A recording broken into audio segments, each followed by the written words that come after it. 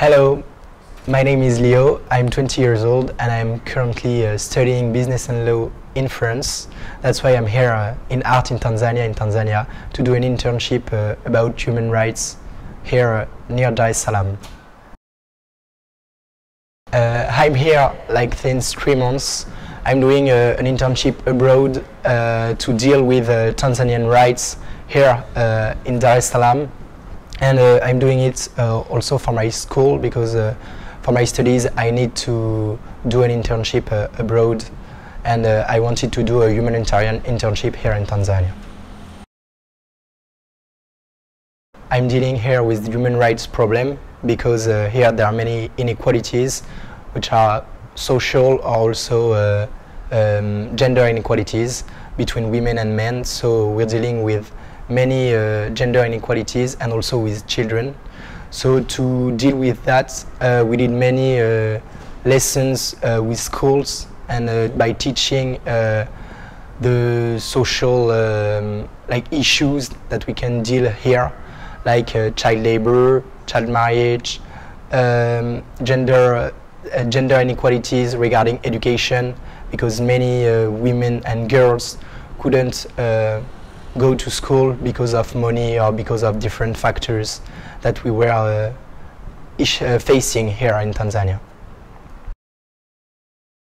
I think the most achieving things that we do here about education was to do very interactive sessions with the children, that they were very interacting with us, being motivated to understand the topics that we were teaching with them.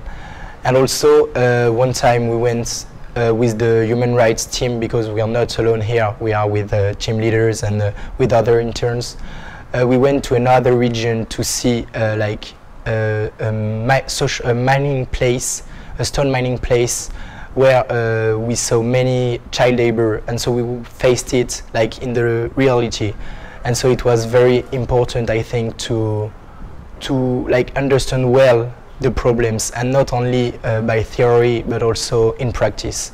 And so we spoke with many women there to make them understand and be conscious about the importance for the children to go to school and to be educated, to have a better future then, and to improve the daily here. Yeah, the challenges that we faced, apart from the fact that most of them didn't speak English, but there are schools where the students speak English and they speak really well. But when they won't speak English, we were with team leaders that were speaking Swahili and also English, and so they could do the translation to us to facilitate the speech with them and the interaction. And I think also the way of seeing the life is really different than in France and in Europe. So I think it could be a challenges, but also something that is very important to see and to feel, because then you can be more aware of what it is you can see all around the world, and particularly here in Africa.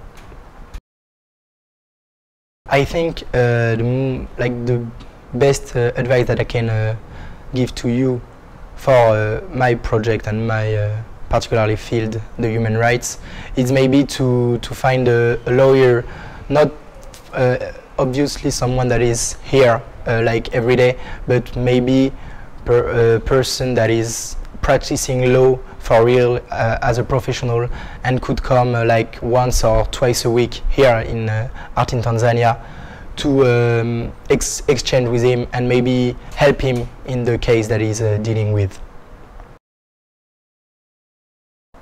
I think it's to be motivated, because here when you want to do things and you want to make change, you can.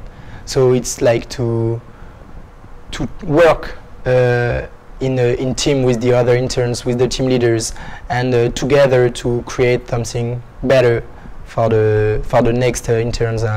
For example, 2 weeks ago, we found a contact with women that are working in the University of Dar es Salaam, And the goal of this contact is to enable the next interns, because us, unfortunately, we didn't have the chance to work with them, but to make the next interns that will work in the human rights project can work in the case that they are dealing with. So yeah, being motivated, want to change things, and yeah, it's going to be a great experience.